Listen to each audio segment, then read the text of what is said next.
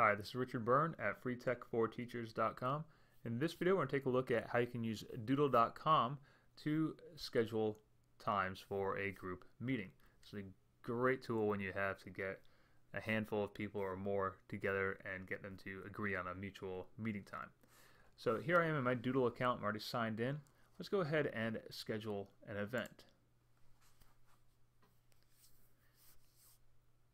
And so the first event we're going to schedule here, we'll just call this our afternoon team meeting.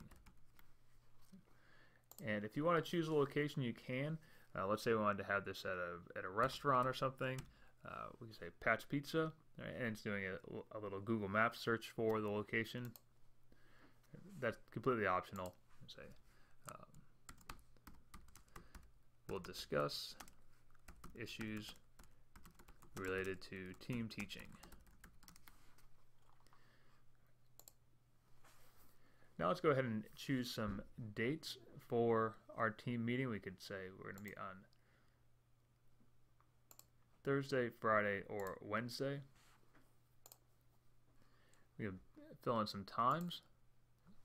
So perhaps we're going to have a meeting at 12 p.m., 1 p.m., or 2 p.m. But on Thursday, I'm only available at 1 p.m., 2 p.m., or 3 p.m. And then back on Friday, we'll do 12 p.m., 1 p.m., and 2 p.m. Now we'll just go with the basic poll here and select Next. And we have a couple of ways we can invite people. We can say that only people who are invited by email can participate in this poll, or we can let anyone who has access to the link participate in the poll. And that's what I'll do here. And so now I have a link to send out to folks. We can send that again by email, Facebook it, tweet it, however you want to share it. I'm going to copy that link. And now here in this new incognito window, we'll take a look at how someone would complete the poll.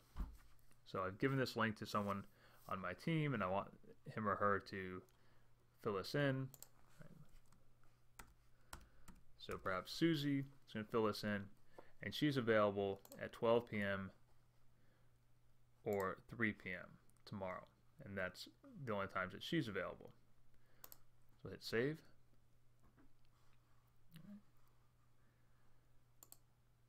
And now here, back in my account, I can go to the administration link, and the administration link will take me in my Doodle account to a number of options, including options for going back in and editing the poll, creating a duplicate of the poll if I need to, deleting it altogether. But I can also go into this table view and see the times that folks have selected. So I can see that Susie has selected 12 p.m. on the 21st and 3 p.m. on the 22nd as her possible meeting times. So that's how you can use Doodle.com to schedule meetings.